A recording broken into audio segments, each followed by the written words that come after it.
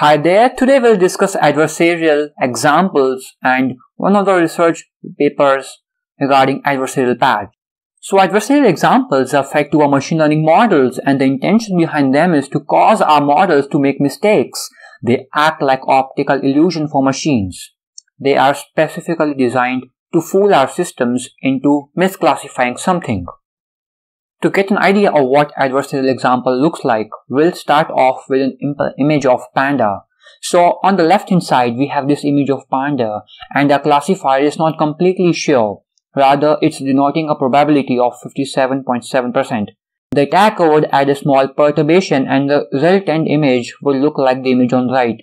This perturbation, as you may perceive as noise, but it's not noise. It's more of a structured patch of data.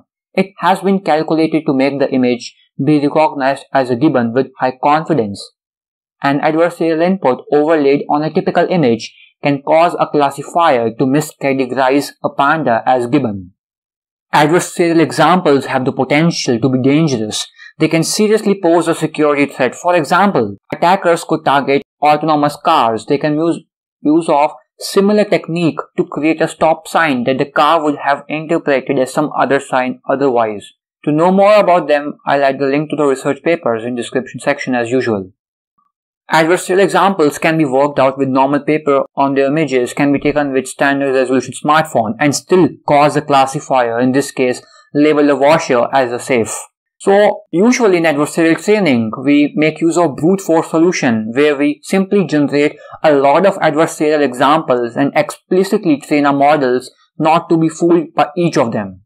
So far we have seen deep learning systems are broadly vulnerable to adversarial examples. If inputs are chosen carefully, then they may cause a network to change output without a visible change to a human. These adversarial examples most commonly modify each pixel by only a small amount.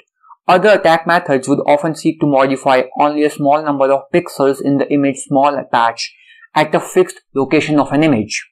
Adversarial examples have been shown to generalize to the real world. This is an example where a real-world attack is taking place on VGG16 using a physical patch generated by the white box ensemble method. When a photo of a tabletop along with a banana and a notebook is kept on a table, when it's fed to VGG16, the network reports class banana with 97%.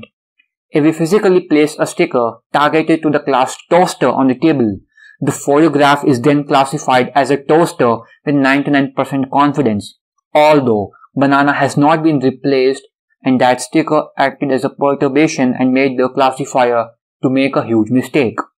So the attack was performed by completely replacing a part of an image with the patch. They have performed the master patch to allow it to take any shape, and it has been trained over a variety of images. Random translation along with scaling and rotation has been performed on the patch in an image. It is then optimized using gradient descent. So in particular, the patch is trained over this objective function. In this function, X is a training of set of images, T is distribution over transformations of the patch, and L is a distribution over locations in the image. A comparison of different methods for creating adversarial patches. Note that these success rates are for random placements of the patch on top of the image. Each point in the plot is computed by applying the patch to 400 randomly chosen test images at random locations in these images. This is done for various scales of the patch as a fraction of the size of the image. Each scale is tested independently on 400 images. A comparison of patches with various disguises. We can find that we can disguise the patch and retain much of its power to fool the classifier. So in conclusion, adversarial examples show that many modern machine learning algorithms can be broken in surprising ways. They are not robust, and these failures of machine learning demonstrate that even simple algorithms can behave very differently from what their designers intend. To more about it, and if you are especially interested in adversarial examples, I would highly recommend checking out Clever Hands. Ian Goodfellow and other deep learning researchers are actively contributing. And if you like this video, consider subscribing to the channel. Thank you for watching this video.